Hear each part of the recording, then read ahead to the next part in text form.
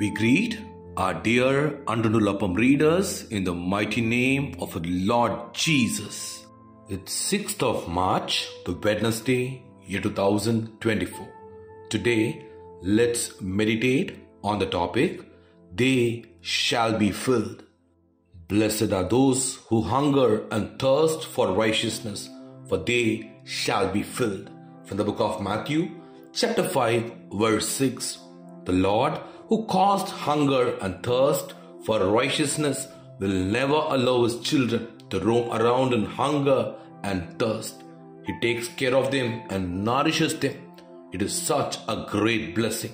Some are hungry and thirsty for salvation. They come unto the cross and plead, Lord, I eagerly wait for you to grant the confessions of sins. Help me to hate sin and to have hunger and thirst for your righteousness. And the Lord graciously grants and fills them with the joy of salvation. In the same manner, we need to thirst and hunger after the word of God.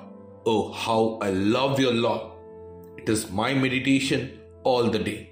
From the book of Psalm, chapter 119, verse 97. When we eat the word of God with such hunger, the Lord makes it into a spiritual food which strengthens us like manna and sweet as honey and the honeycomb. Yes, those who are hungry and thirsty will be satisfied. If we thirst for the anointing and ask him, Lord, you said if anyone thirst, let him come to me and drink.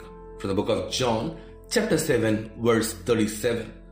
I have now come to you, Lord. May the rivers of living waters spring forth from my heart. Then the Lord will surely fill our thirst with his river of great joy.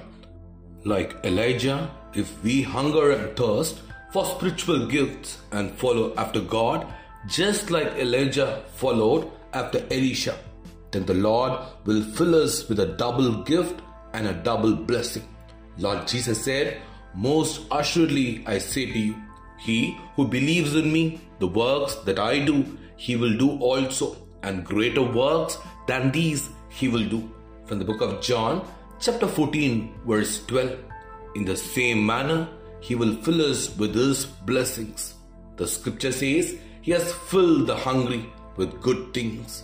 From the book of Luke, chapter 1, verse 53. Those who show themselves to be righteous, those who depend on self-righteousness, and those who believe in traditional duties and rituals will certainly be forsaken. How dangerous it is to be without hunger and thirst for God's righteousness after placing our faith on Lord Jesus. Today, Lord Jesus is calling you with all his love and says, I am the bread of life. He who comes to me shall never hunger, and he who believes in me shall never thirst. From the book of John, chapter 6, verse 35.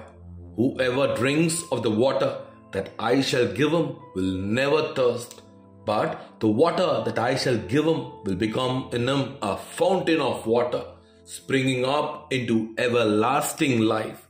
From the book of John, chapter 4, verse 14. Children of God, hunger and thirst for righteousness.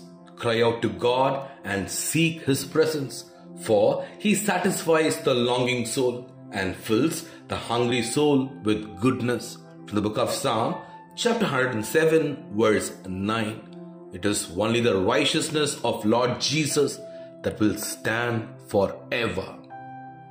Verse for further meditation from the book of Jeremiah chapter 31, verse 25. For I have satiated the weary soul, and I have replenished every sorrowful soul. Today's Bible reading, meditation for morning from the book of Deuteronomy chapter 1 and chapter 2. Bible reading for the evening from the book of Mark chapter 10, verses 1 to 31.